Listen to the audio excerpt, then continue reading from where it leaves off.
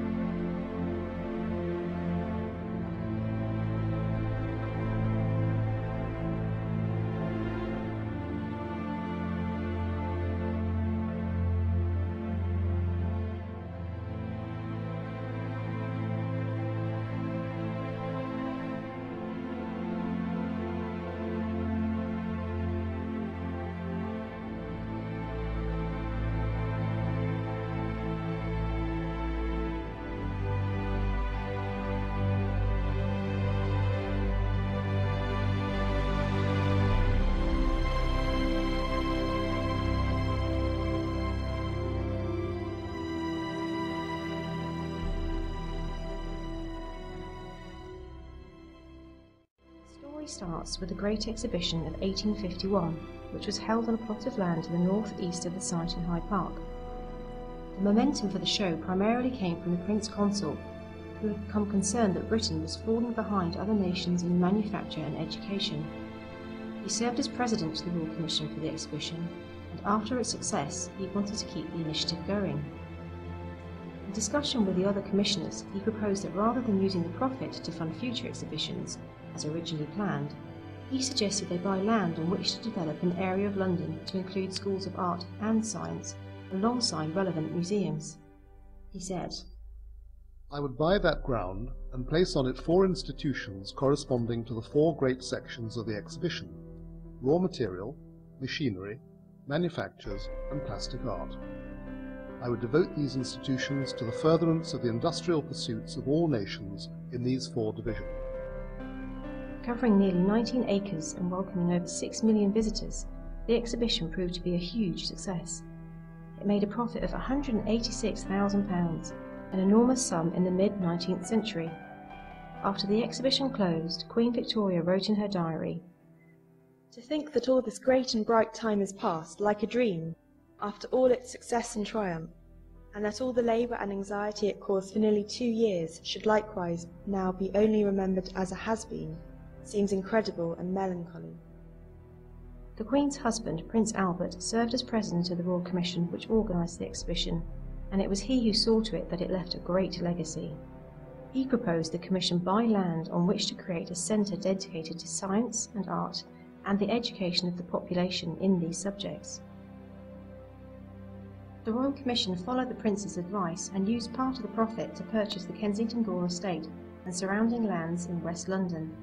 By 1857, the new South Kensington Museum, later the Victoria and Albert Museum, opened on part of the land, and in April 1860, the Times referred to the rising suburb of Albertopolis south of the Kensington Road.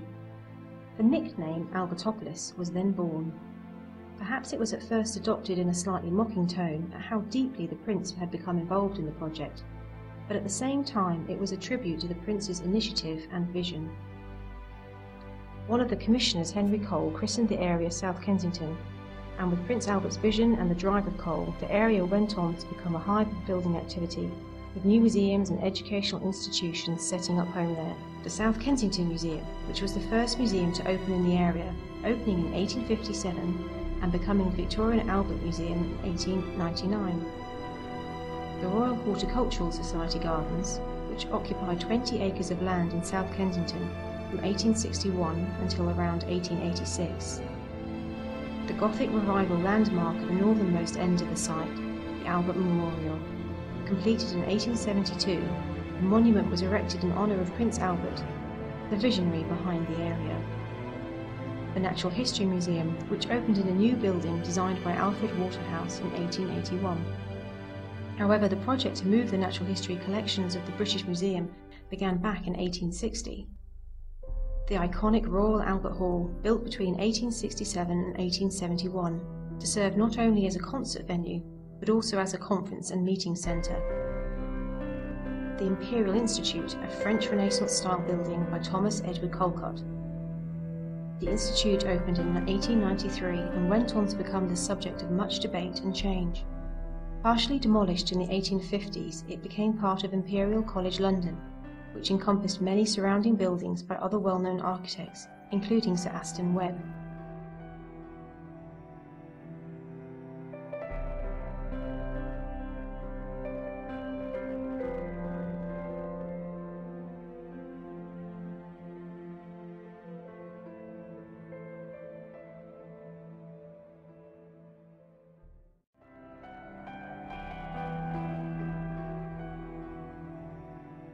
Nearly 90 years ago, the City and Guilds College joined with the Royal College of Science and the Royal School of Mines and moved to South Kensington to form Imperial College, now the biggest concentration of technological and scientific research and education in Britain.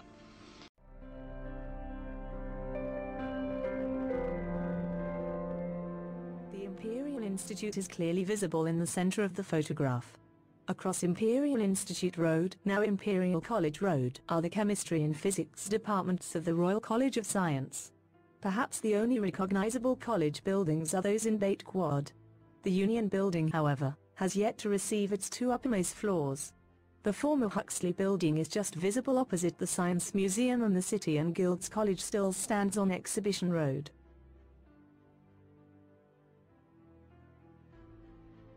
In the 1970s, a solitary Queen's Tower remains after the expansion program. The City and Guilds College has been replaced by the Mechanical Engineering Department. The South Side Halls and the Sports Centre have been built, as well as the Civil, Electrical and Chemical Engineering, Chemistry, Blackett and Roderick Hill buildings. Some space has been cleared for the new Huxley Building on Queensgate, and the Union Building now has 2 extra floors. On the site of the old Southside Halls, demolished in the summer of 2005, new Southside Halls stand, opened in 2007. East Side, with its 3 student halls of residence, mirrors the design of new Southside. Its opening, in October 2009, marked the completion of the Prince's Gardens project, which aimed to recreate the sense of enclosure and recapture the spirit of the original gardens.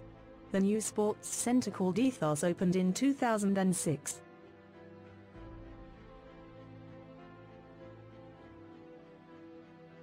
We have been very concerned in this college in the past at the relative lack of social and residential accommodation.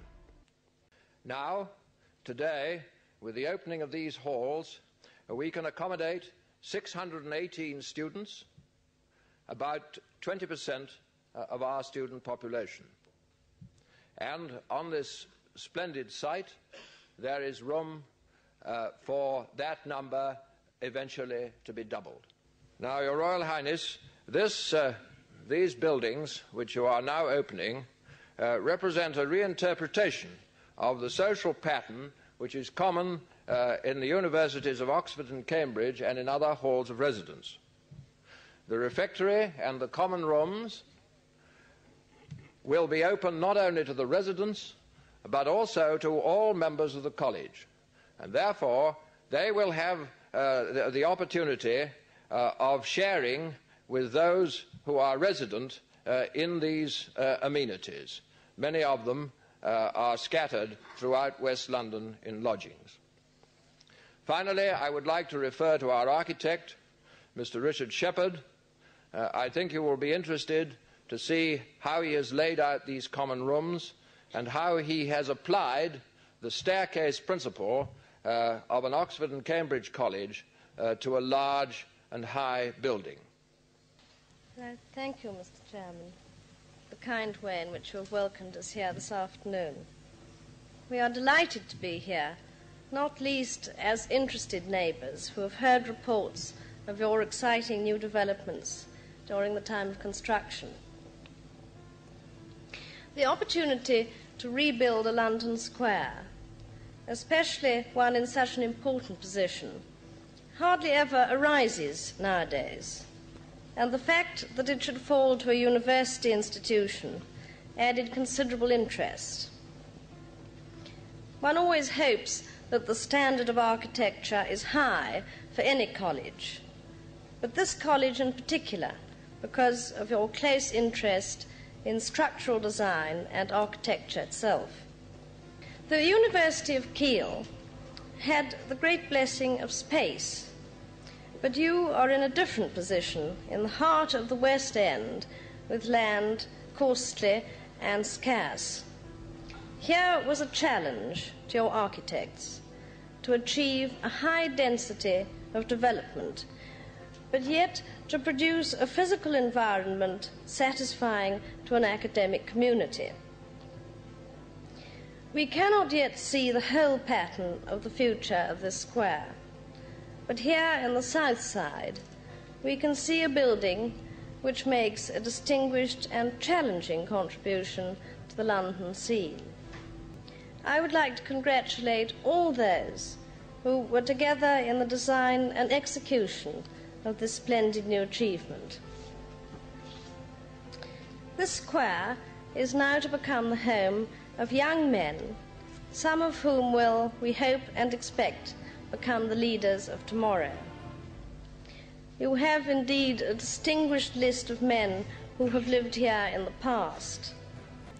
I hope that the students listening today may go on to provide an intellectual leadership as vigorous as that which flourished here nearly a century ago. I hope also that they will be equally inspired by the thought of the four men whose names have been given to the four halls above us: Falmouth, Keogh, Selkirk and Tizard. Four men who gave outstanding and selfless service to this college and to this country in the past.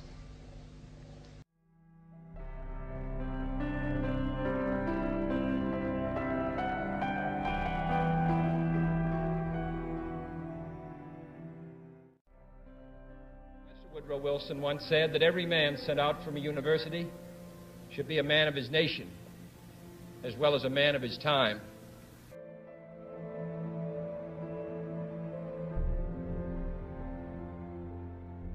All round the world there's evidence of the work of engineers who have graduated from the college, and they've influenced many aspects of modern life. 6 years after finishing his studies at the college in 1893, Cecil Booth invented the process of cleaning fabrics by sucking air through them. His vacuum cleaning process was patented in 1901, and Booth built his first equipment shortly afterwards. Probably the greatest British electronics engineer this century, and the most prolific electronic engineer, was Alan Blumlein, who graduated in 1923 from the City and Guilds College. In his short life, he was killed in 1942. He was granted 128 patents, one for every 6 weeks of his working life. Much of the success of one great British company was built on the work of this one man. He developed an extraordinary range of principles, designs and products in acoustics, radio, electronics, telephony, stereo recording and reproduction. He devised the first composite video waveform for high-definition television, which in concept is still used. He invented many electronic circuits, including radar systems that were vital to wartime use of airborne radar. It was while testing one of these radar systems that he was killed in an air crash. Another graduate in civil and mechanical engineering was Freeman, later Sir Ralph Freeman. His work is even more visible, the very famous Harbour Bridge in Sydney. One of the most well-known names in the world for a racing car is Bluebird, the name given by Donald Campbell to the car with which he sought and captured many land speed records. Campbell was one of the first to have the effect of lifting forces on a racing car, in this case Bluebird, checked with the aid of a wind tunnel in and based on research in the Department of Aeronautics at the college. The contribution of the college and its graduates to the war effort during 1939-45 was immense, contributing to several well-known engineering achievements which proved to be of immense importance to the success of the D-Day landings in Normandy in 1944, in particular Mulberry and Pluto. Mulberry was the name given to the artificial harbour that was constructed and floated across the channel to allow the flow of supplies to the troops fighting on the European mainland. Pluto stands for pipeline under the ocean, a pipeline through which fuel supplies were channelled with great efficiency from the south coast of England to the European mainland.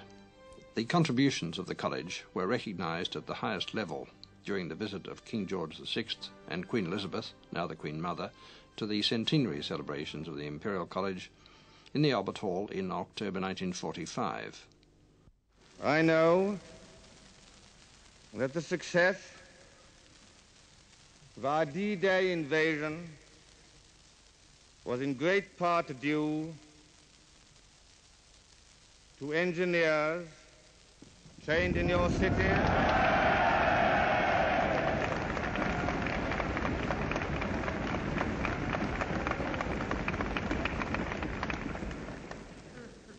engineers who were trained in your city and Guilds College.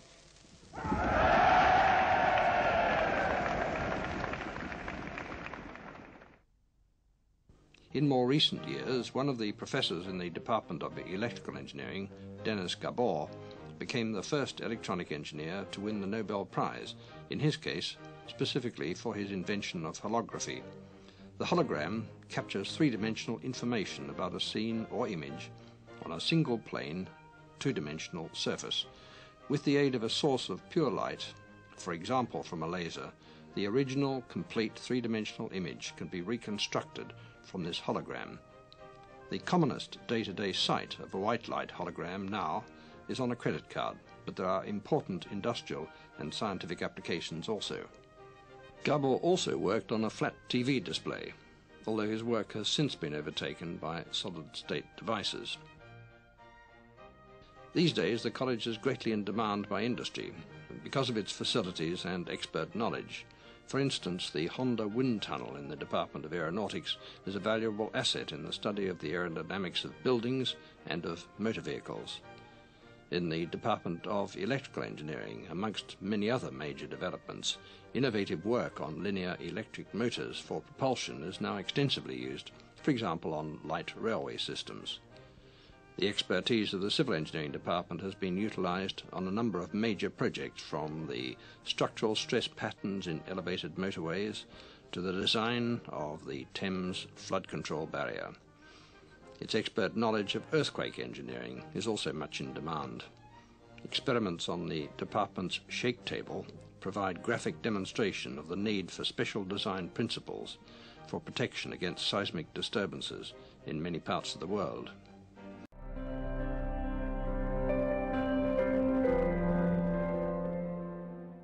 If the first characteristic of the college is balance, the second, I think, is quality. Undergraduate work is a full-time honours degree standard, and there is an exceptionally big postgraduate school, the largest in the country.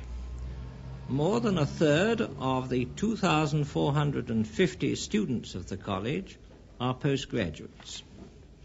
They come to carry out research and also to take part in the advanced courses which form a special feature of our academic arrangements. As an example of these, a postgraduate course in nuclear power has just been started. Incidentally, our postgraduate students come from all parts of the country and the Commonwealth, and indeed from all over the world. The college has now been selected by the government to lead the expansion of higher technological education in this country. We have already grown by 800 students in 4 years. New buildings have gone up and are in use, and the second stage of our building program, which is to cost about $2.5 million, is already underway.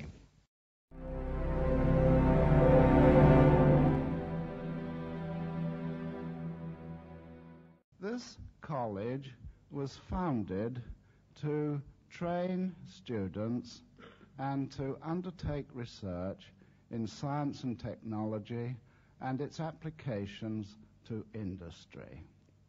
Over the years, the details have changed, but the purpose remains the same. Our students today have horizons extending far beyond the scope of their own discipline.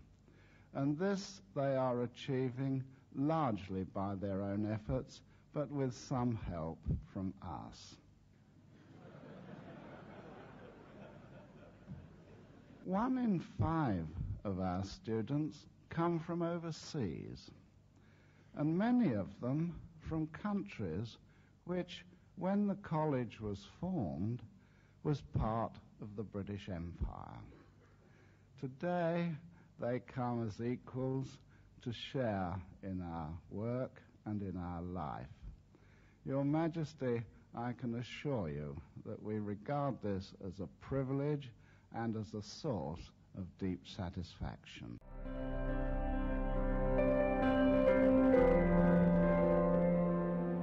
Takes me back to my own career, the beginning of my own career, when I found great fascination both in doing research and in knowing that one might be taking part in developing things which would be of great use to the people of my generation when great new things were then underfoot and great new materials were being developed. I'm particularly glad to be back to this college. I have been here before and been through some of the research work in the labs, but also when I travel the world and go to other countries, I will frequently find, as I did comparatively recently in Hong Kong, great new electronic industries going, run by very, very able young men and women. And I say to them, but this is marvelous. You've got a new business going very quickly. It all has absolutely the latest things. Tell me, where did you train? Imperial College of Science. Almost always. And so really this particular college has had a very, very great output of very distinguished students who've gone the world over. Wherever I go, we need more electronic engineers, more mechanical engineers, more civil engineers, and particularly those who have an entrepreneurial spirit, who actually want to go and work in industry, who actually want to go and work on creating some of the great projects which are so much a feature of our modern life.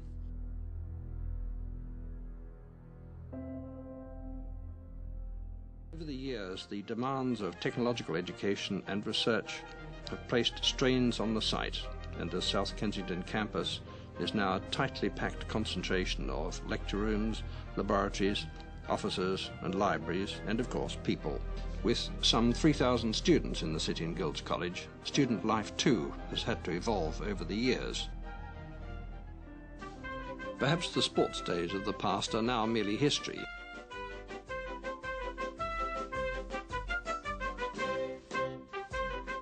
But the annual Morphy Cup boat race at Putney still draws many students down to the riverbank. In 1928, things were much the same, but perhaps the transport facilities look rather different these days. However, the motor club faithfully maintains the inviolate mascot Boanerges, our James and Brown AW38, built in Hammersmith in 1902 and still a notable entrant in the London to Brighton veteran car run each November. The college was rebuilt in the years between 1960 and 1975 to accommodate the demands of growth. The transitional period as the various departments, here the Department of Mechanical Engineering, took over their new buildings, has left some record of how different things were even 30 years ago.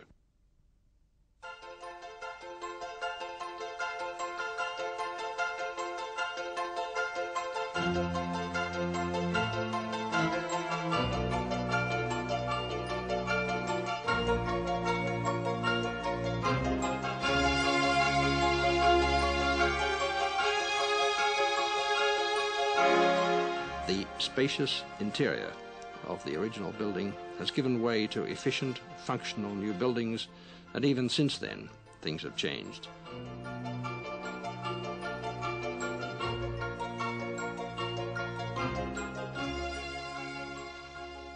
lectures and students do not look quite the same as they did.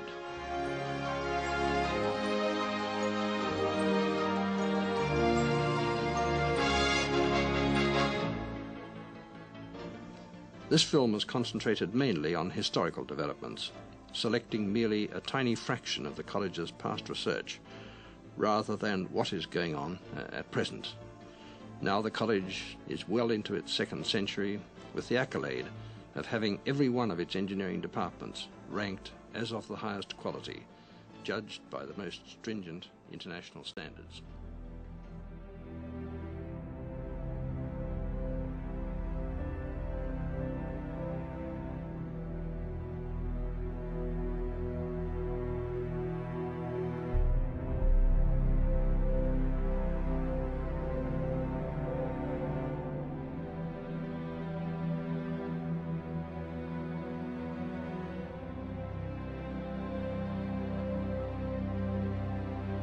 It's hard to put into words what this day means to Imperial College. It's a day that belongs to everyone who has worked and studied here in the last century. Thank you all for coming to join us on this proud day. It was Albert's bold vision that created this hub of culture, of science and arts in South Kensington.